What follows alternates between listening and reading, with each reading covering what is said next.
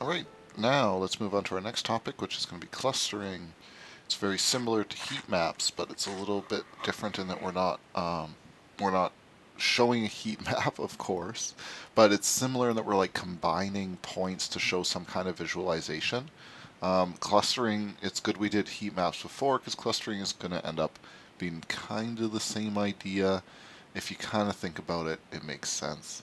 Anyway, there's some good libraries we're going to be using. The most common you're going to run into, implemented in projects out there, and that is recommended by everybody.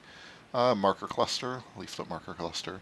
Fairly easy to implement. We shouldn't have a hard time, but we'll just go over a couple little pieces of it, like customizing it and going a little farther, just similar to some projects that I've run into and that you might have. Now, a word about clustering. This is related to the big data topic we're going to be on a little later, but there are limits when it comes to how much you can put on a map before things just start to freeze in the browser. But it actually, clustering is remarkably good at handling large numbers.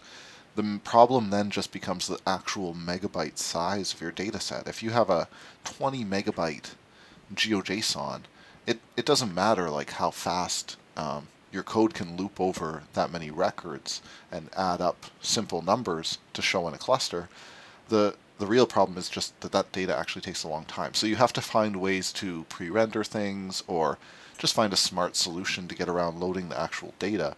But clustering, it can deal with a lot more records than you think it's going to be able to.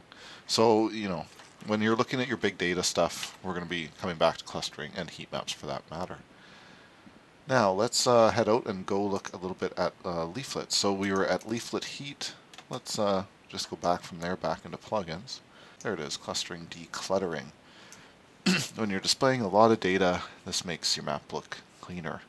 Although if you're here and watching this video, you probably just want me to get right to it. Here it is, the first one, of course. Recommended, easy. It's going to give this kind of look. Not bad, but it is customizable, and it's not too hard to get into using. So here we go. There's something easy. So first of all, let's just markers add layer for each. So we'll be looping over each of these and just adding it as not long. We can probably use our previous one to find the coordinates easily. Right there. Oh, right here as well. How do we just do that? Element marker, coordinates, there we go. We'll just get rid of all the rest of this stuff. We also don't need all that heat map stuff.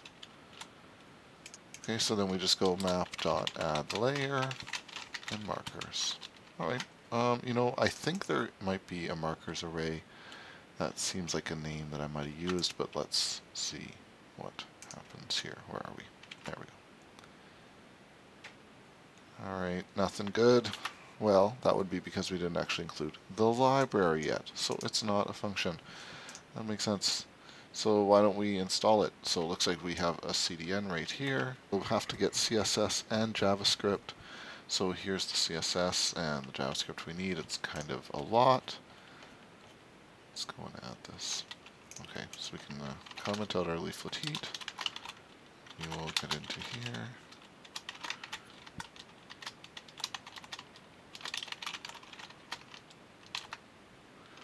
Okay, looks good.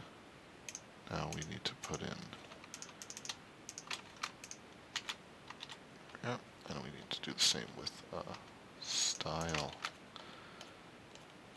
Our styles up here. Oh. And we'll take these, paste them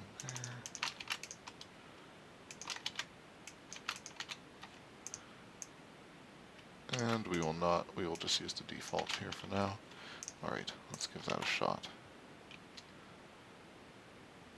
Alright, we have some clustering going on. It is nightmarishly incorrect. What the hell is going on? Well, probably the same old problems of reverse coordinates. Alright, so in here we have to make sure that we have an array to hold our coordinates, and then we're going to say feature.geometry.coordinates. And because of the old latitude, longitude problem we've been dealing with, this is going to be it is going to have to be reversed. It's a little bit annoying, but you know, make sure we do it. All right, we'll reload. You can see I was actually testing. Yes, I make plenty of mistakes. And here we go. You can see all the clustering going on.